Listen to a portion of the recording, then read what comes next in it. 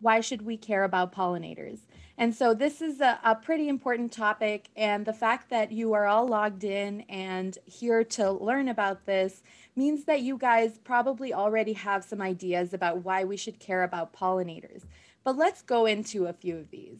One, pollinators provide food for us. There are a lot of estimates in terms of how much of what we eat is either directly or indirectly brought to us by pollinators, especially bees. And here are just some examples of the types of foods that we rely on, either directly from insect pollination or increased seed production that we then consume the vegetation from. Another really big aspect is the economic impact. So, in the United States, agriculture is our largest industry, and pollination services to U.S. agriculture is valued at over $20 billion annually. And the U.S. is one of the leading producers of quite a few different crops, including almonds. And then within the U.S., there are lots of different regions that are heavily reliant on pollinators for a lot of what they do agriculturally. But it's not just about us. So pollinators also support native plant communities that then provide food for wildlife. So deer, birds, rodents, other small animals all rely on these pollinator products as well, in addition to us. So pollination is a really unique symbiosis, which means that there are two different organisms that are both benefiting from it. So from the insect standpoint, the insect gets food. And the plant standpoint, the plant increases their probability of successful reproduction and successful seed set. So flowers also have kind of adapted to change the way that they look, change their anatomy, change their physiology to better attract certain types of pollinators that are then able to successfully accomplish those needs of those specific plants. And then in addition, flowers like to make things a little bit easier for their pollinators as well. So bees can see certain colors better than others. And an example of this is bees can see the UV spectrum. And so bee pollinated flowers, if you look at them under a black light, look very different than they would to us. They have these little guides, these little lines that lead right to the source of where the nectar would be in the flower. These are called nectar guides. And so bees are able to land on that flower and able to follow those lines down to the source of the nectar. And then flowers that are heavily reliant on insects that don't have long mouth parts are going to be shallower or have their nectar closer to the surface or have their pollen more readily accessible.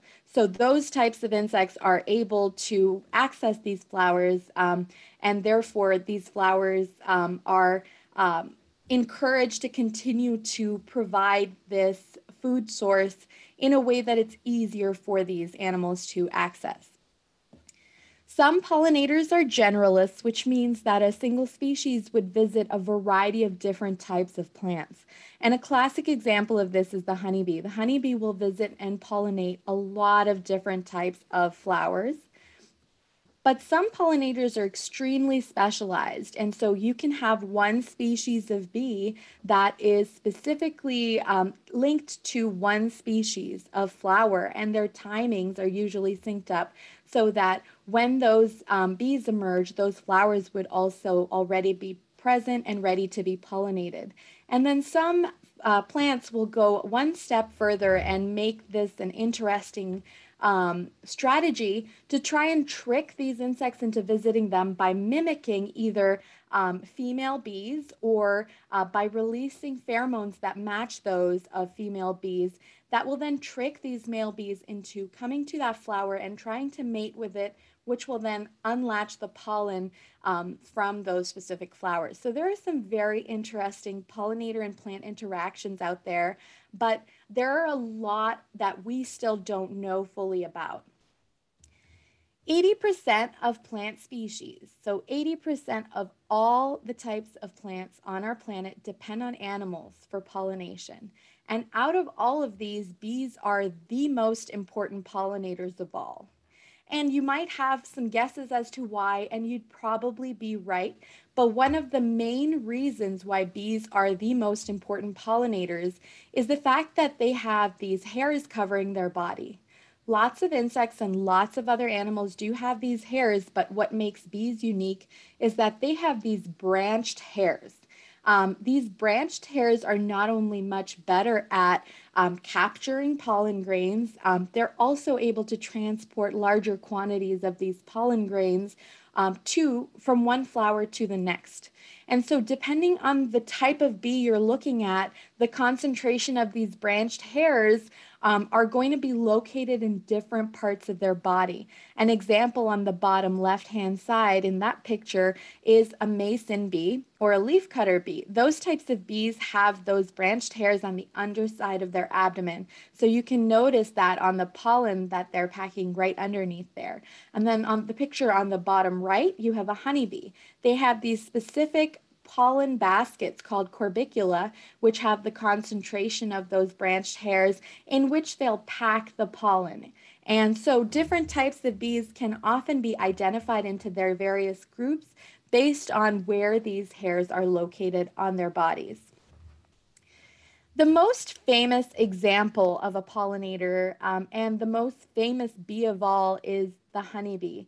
And that's because we've had an association with honeybees for humans have been managing them since ancient Egyptian times and earlier, and you can find evidence of this in old archaeological sites and in hieroglyphics.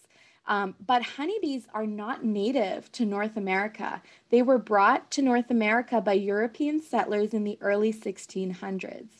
That doesn't mean that we don't have our own set of bees here. Besides honeybees, the United States is home to more than 3,600 species of native bees. So there are lots of other bee species out there that are accomplishing a lot of these pollination tasks and flying under the radar and not usually recognized or well understood for the roles that they play in the ecosystem. Worldwide, there is an estimated over 20,000 different species of bees present, and out of those, honeybees only make up about 7 different species. So there are a lot of these other native bees around that are pretty critical for pollination of a variety of different crops and a variety of different native plants that exist. I've grouped these bees into 4 main groups that you would recognize in your backyard. So these aren't all encompassing. This does not include every single family of bee, but these are 4 main groups that you would likely see in your landscapes. So that includes bumblebees. They are in the same family as honeybees are. Mason and leafcutter bees. Then on the bottom left, you have sweat bees. These are amongst the smallest that I'm going to talk about today. These are pretty small and iridescent. And if you take a close look at flowers and just watch them for a while, you're going to notice these bees. And then mining bees. So these are just 4 main groups of bees that you are likely to see in your landscapes. If you are interested in learning more about how to identify these pollinators or learn more about these groups of pollinators and the roles that they play in their environment, I recommend that you visit some of the resources that I'm going to share at the end of this presentation. There are a lot of great resources available and a lot of state-specific resources available for you to be able to identify the pollinators in your backyards. So now we get to the slightly alarming part of this presentation.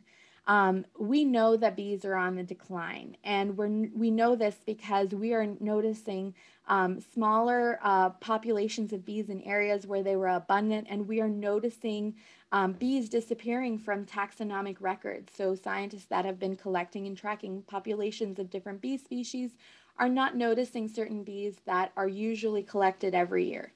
So why are these bees declining?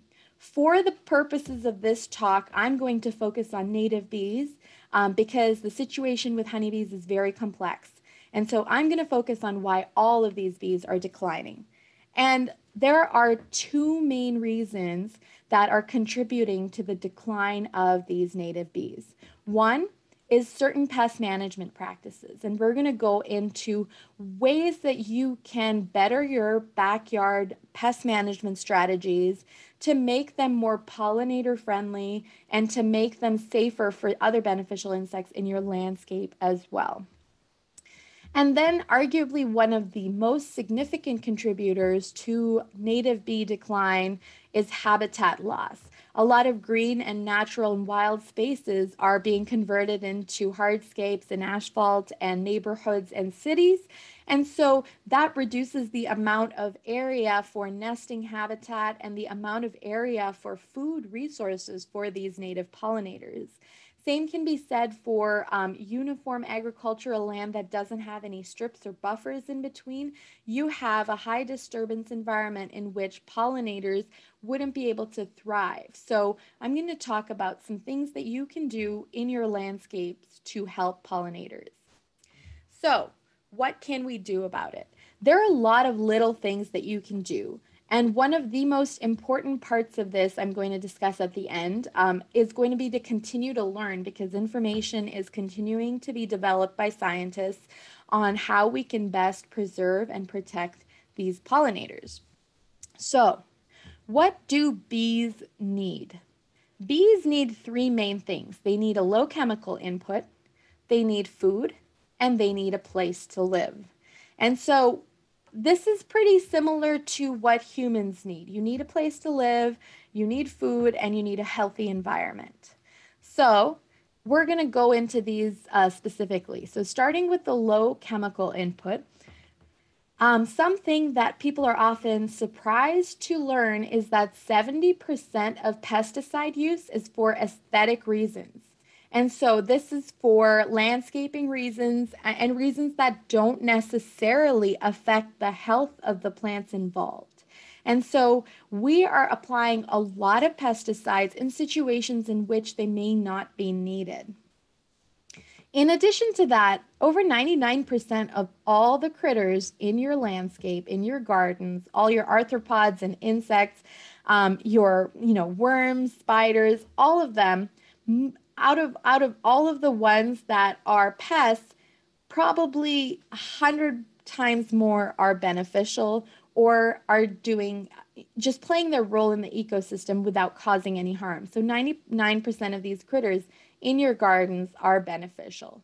So we want to keep this in mind when we go about our pest management strategies, because not only do we want to protect our bees, we also want to protect the other beneficial insects that are in our landscapes and part of those ecosystems. So we're going to talk about ways that you can safeguard bees when you're using insecticides. So one is following label precautions. It is very important. In fact, it's critical to read the labels of any product before you apply it in your landscape. Read it thoroughly, because they have a lot of detailed instructions in that label that talk about how and when you are allowed to and recommended to apply it. In 2013, the EPA implemented this bee hazard label and this bee advisory box, which basically looks like a little red diamond with a bee in it. And this is required to be placed on registered products that have any potential negative impact on pollinators, especially bees. And there's a lot of research that's continuing on where more and more products are being addressed in terms of their potential impact on pollinators and other beneficial insects. So keep an eye out for this label in the back of your product. Just because it has the label doesn't mean that you can't use that product. You just need to be cognizant of how to use that product to minimize the negative impact on those beneficial insects. Another way to minimize any sort of negative impact on bees when you are utilizing insecticides is to not overspray plants in bloom, which means do not spray plants that are currently blooming with a pesticide. This is pretty important because not only is this going to protect those pollinators that would be visiting those nectar and pollen resources, it's also going to protect other beneficial insects that are going to be visiting those flowers.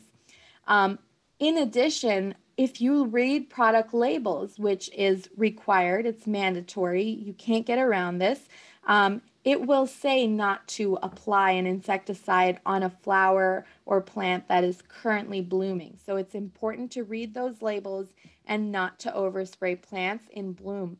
And then other best management practices include knowing when to spray. So avoid spraying on windy days in which you can have off-target effects, so in which your pesticide application can drift onto plants that you didn't intend it to reach.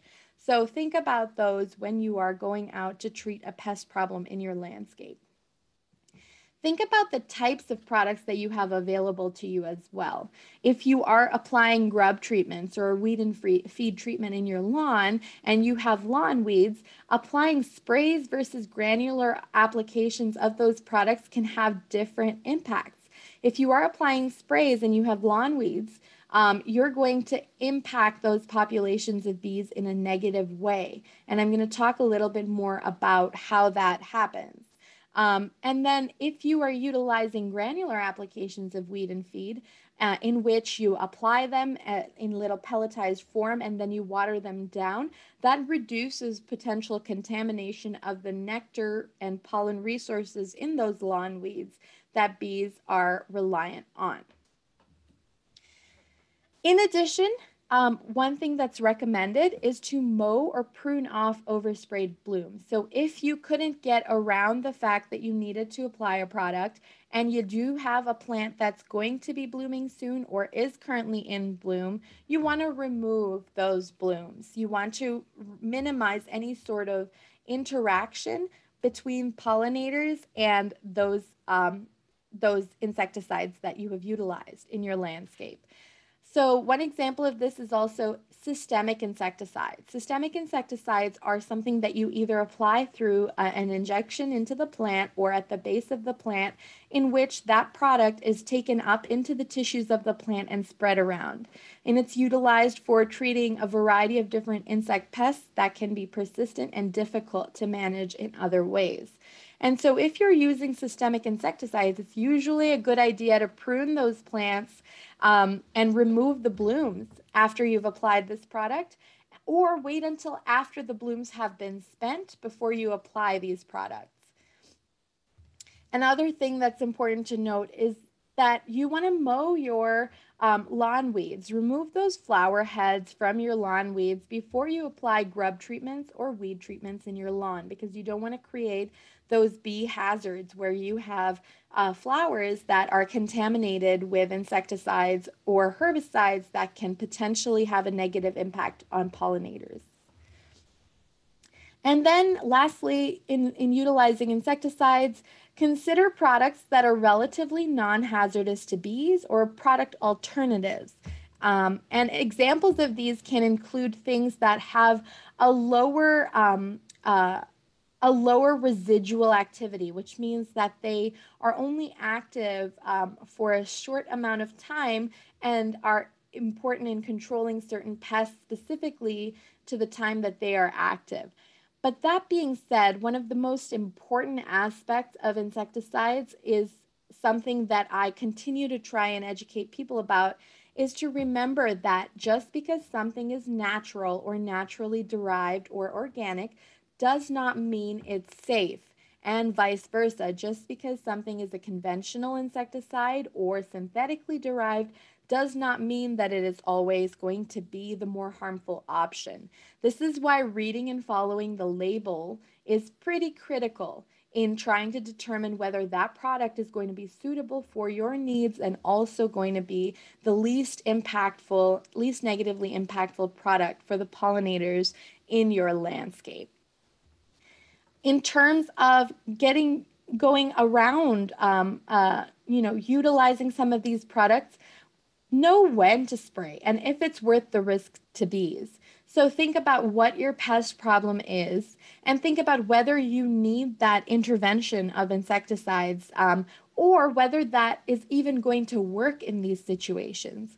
Think about whether those can be managed in different ways by either encouraging beneficial insects in your landscapes that will then continue to accomplish biological control by hand picking pests. If you have six, tomato plants that you're trying to keep your tomato hornworms off of, picking them off, or scrubbing scale insects off of your small woody ornamentals, or pruning off your fall webworm nests before they get out of those nests and start to feed on those branches.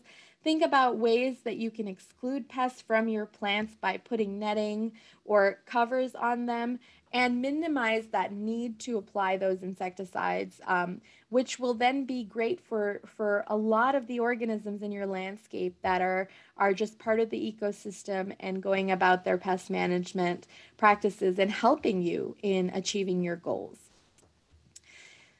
The other two things that bees need are food and nesting habitat. And both of these go hand in hand, because the more amount of nest sites that you have, and these include things like undisturbed soil, access to that soil, old stems, spent flowers, rodent burrows, compost piles, constructed nests, all of these, the greater amount of these nesting sites that you create in any landscape, and then if you add that to floral resources, the more you do in any given landscape creates that perfect little center part of this Venn diagram that is an ideal location for pollinators. So you have areas that overlap that have really great nesting sites in addition to great floral resources for pollinators. And the more that you have these overlapping, the better that environment is for pollinators in your landscape.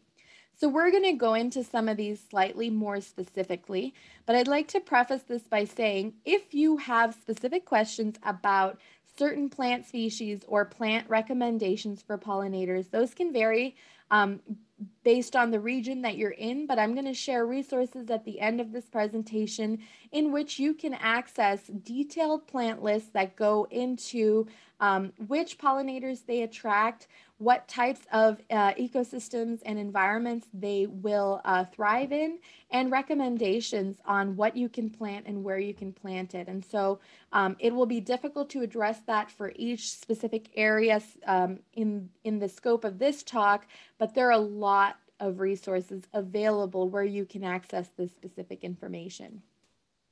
So going into some of the general requirements for food for bees, you want to provide food resources in your landscape.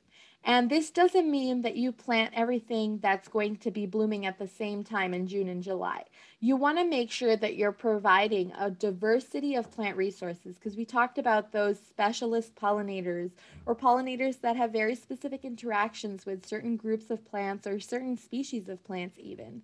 And so a diversity of plant species that are going to have succession of bloom times all the way from very early in the spring, the first things that pop out and start to bloom and flower, all the way through into the fall when that last set of flowers are around, because pollinators are going to be around throughout that growing season, and different groups of pollinators need floral resources at different times of that growing season. So it's important to have something in bloom at all times. And not only is this great for pollinators, this is also going to be really beneficial for you when you look out into your backyard or into your pollinator patch and see a beautiful touch of color and a beautiful set of flowers in your landscape. So now we're going to talk about nesting habitat, and this is where I'm going to go into a little bit more detail because there are quite a few things that you can do to encourage pollinators in your landscape by creating a habitat that's going to be beneficial and a habitat that's going to be inviting to pollinators, and encourage them to utilize your landscape and then continue to stay in your landscape pending the fact that you manage your pest problems effectively. So there are two main groups of nesting bees, ground nesting bees and cavity nesting bees. And ground nesting bees make up a majority of the species of bees. So 70% of bee species nest in the ground. And 30% of bee species are cavity nesting. And a famous example of a cavity nesting bee is the honeybee. Honeybees nest in hives and previously would nest in old tree trunks, in small cave openings, things like that. So we've grouped bees into these two categories, and I'm going to talk about habitat specific to both of these.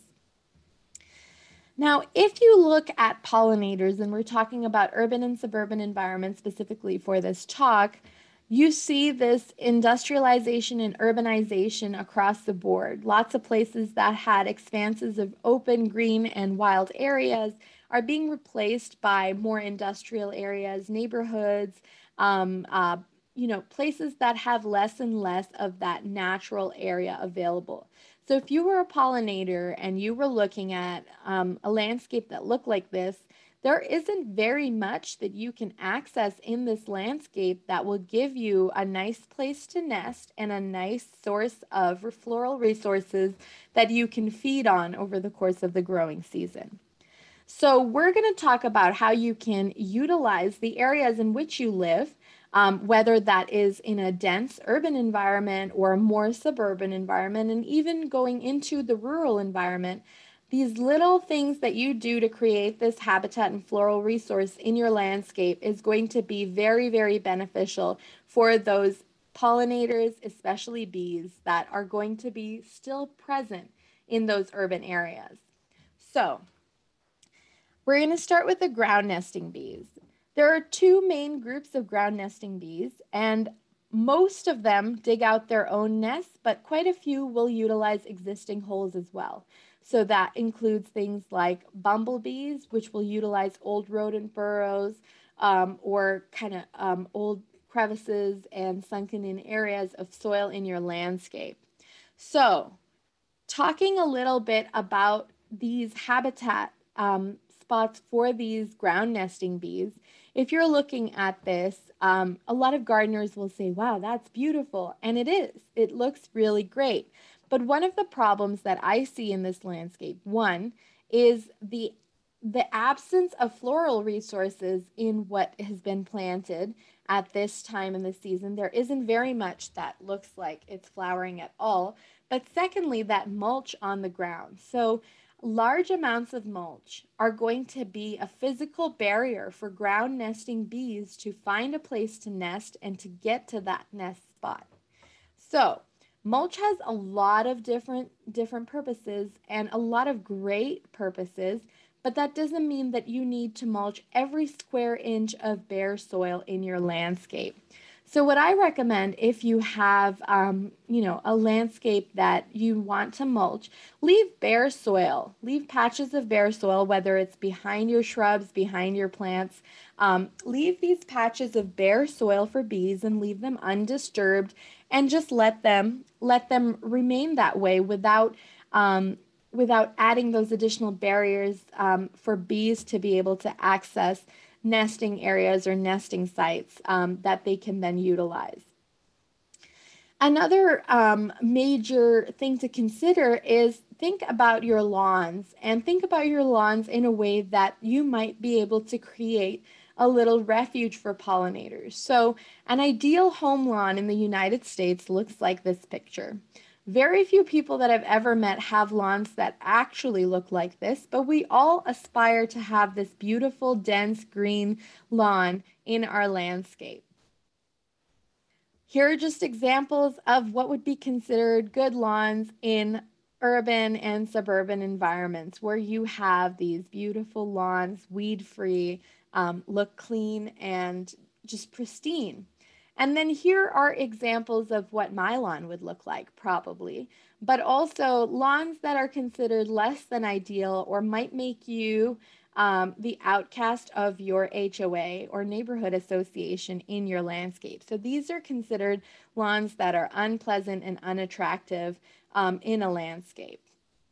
So, research from the University of Kentucky found that lawn weeds can be a critical component of food sources for pollinators, especially bees, in these suburban landscapes. So they found 37 species of bees that were feeding specifically on clover and dandelions in lawns um, in these yards, backyards and front yards in the state of Kentucky. And so this goes to show that these lawn weeds, and there's a lot of other research that has shown this in other places across the country. There are a lot of different functions for these lawn weeds, like dandelion, like clover in your lawns, in which they are a really great source of food for these pollinators. So these lawn weeds can act as little stepping stones between remnants of natural habitat that might exist, which is getting sparser and sparser. And lawns are some of the most ubiquitous green spaces that you can find in any given area, and the largest irrigated crop in the world. And so there's a lot of room and physical space that you have available to you to make it a more inviting environment for pollinators, especially bees. Another unique thing about these lawn weeds is that things like dandelion and things like clover are usually some of the first things to spring up in terms of floral resources, and some of the most consistent and uniform resources that are available in any given area. So you're going to have a variety of different dandelions throughout a growing season, and they're also going to persist later in the year if you have certain types of clover available. So these can help sustain populations of urban bees in your landscape. So what can you do to help bees in your landscape when it comes to your lawn management strategies? So I'm not saying, just go absolutely wild and stop caring about your lawn, but consider what level of lawn excellence you want to maintain and what you're willing to accept and overlook in terms of that, small patch of dandelions or those patches of clover in your landscape. And I know a lot of people that have HOAs to answer to. You're probably going to need to do some educating and talk to them about the function of some of these lawn weeds in their support for a lot of these urban pollinators. Another thing that you can do if you don't want to specifically have a yard that's filled with dandelions is consider bee-friendly lawn alternatives that minimize that hazard to bees. So that minimize that potential trap for pollinators if you are applying insecticides in your landscape for grubs. Think about swapping out your turf for certain other types of lawn alternatives. So an example of this can be microclover or clover lawns. And there's a lot of research in which you can find varieties of this for various types of ecosystems.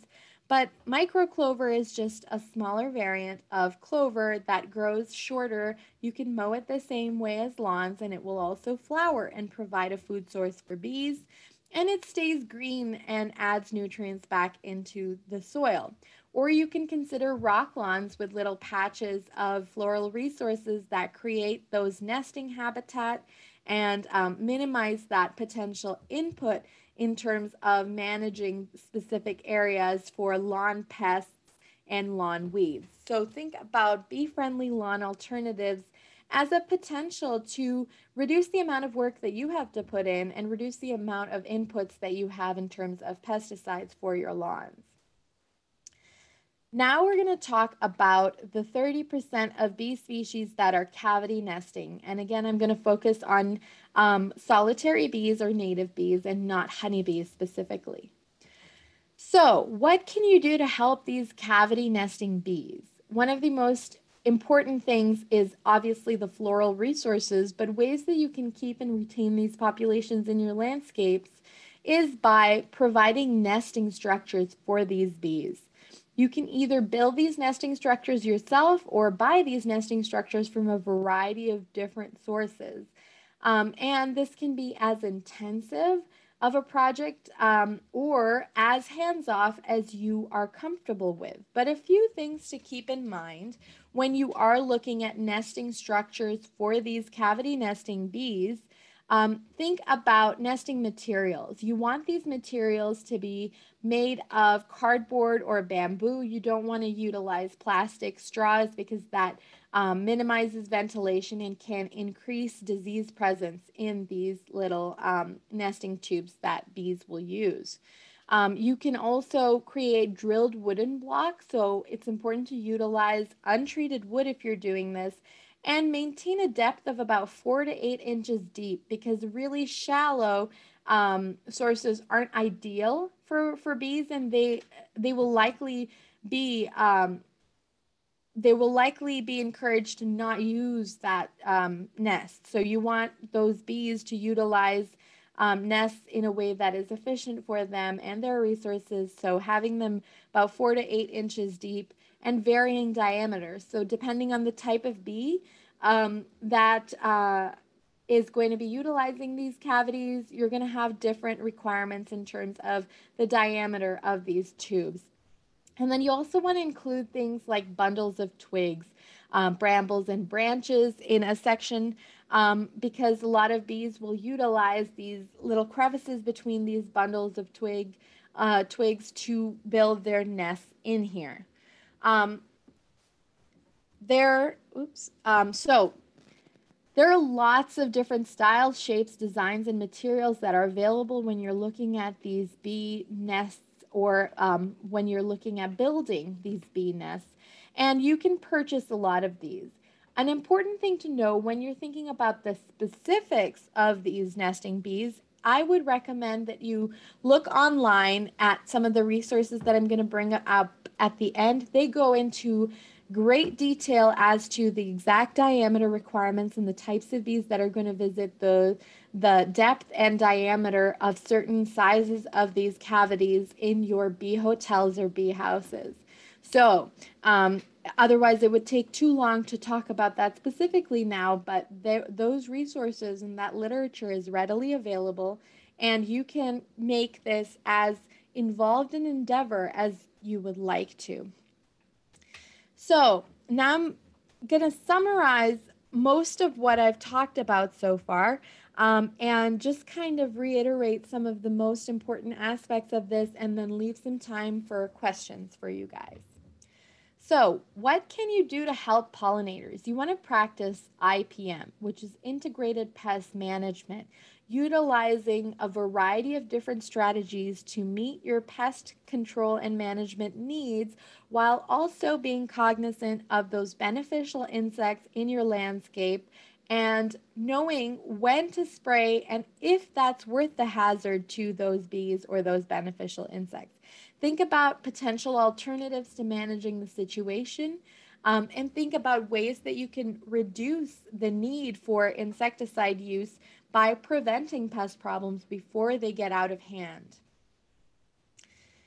Another critical aspect is to read and follow label directions, and that also includes not spraying flowers in bloom. So if you have flowers that are currently blooming or that are going to bloom a short period of time, like a week or two after you apply a certain product, especially if that product has a longer residual which means that it's going to stay active on that plant for a certain period of time. You do not want to apply that to things that are going to bloom. And if you do, you want to remove those blooms or you want to prune that plant so that it misses that bloom time and minimizes that potential hazard with pollinators. Providing floral resources, which includes a variety of different plants of different colors, textures, shapes, and sizes in your landscape, and plants that are going to be blooming throughout the growing season, all the way from the very early in the spring through late into the fall, is also another critical component of creating a pollinator-friendly landscape in your neighborhoods, in your backyards, in your cities, in your towns. Think about an alternative lawn, which could include something like Dutch clover or micro clover, where you have a variety, where you still have that, if you have that need or desire to have that little green space, you can have something that has a dual purpose by flowering and also providing food for pollinators and minimizing the impact of the and need for potential pest control for lawn pests specifically. And then provide nesting habitat. So, leaving bare soil in areas in your landscape for these ground nesting bees, and providing nesting structures in your landscape for the cavity nesting bees, and also holding off or scaling back your fall cleanup. By leaving some stalks and leaves in your landscape, not fully mowing plants all the way to the ground as soon as they're spent, leaving that wintering habitat that not only serves a role for pollinators, also serves a role for beneficial insects that are overwintering in your landscape. So hold off on some of that fall cleanup and leave those areas of potential habitat for pollinators. Another thing that you can do is create a pollinator patch. So devote a small space in your yard as designated pollinator habitat. And I've lived in apartments most of my life, so you don't need to have a backyard to be able to do this. You can set up a little community garden or a neighborhood garden, or you can even have potted plants that are going to be blooming at different times of the growing season that are there specifically for pollinators.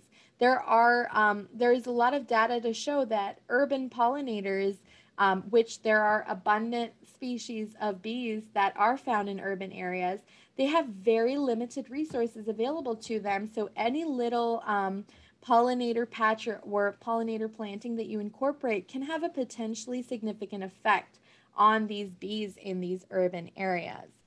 And then this is one of my favorite things to talk about, mullet gardens, because a lot of people do live in places where they have HOAs or neighborhood associations with rules in terms of what their landscape can and cannot look like. And so mullet gardens can be that perfect way where you have that beautifully manicured lawn in your front yard, so your business in the front, and you have that wild pollinator friendly habitat in your backyard or patches of pollinator habitat in your backyard that creates that source for pollinators or that pollinator party in the back, out of the prying eyes of anyone in your neighborhood that wouldn't want to see these lawn weeds or just a dense area of pollinator friendly plants in your landscape. So here are some of the pollinator resources that I refer to very frequently. And one of my favorites include the Xerces Society, which is xerces.org, or the Pollinator Partnership, which is pollinator.org. These two have a variety of different resources in terms of literature, plant lists, habitat lists, and different tips on how to protect and preserve pollinators in your landscape, in addition to identifying bees and backyard bees and how you go about determining the type of pollinators that you have in your landscape. The NRCS and the ARS also are great resources for some of the current and ongoing pollinator research. And also, you can reach out to your land grant institutions or your local extension offices where they can refer you to more local resources in terms of pollinator plants and pollinator education in your area specifically.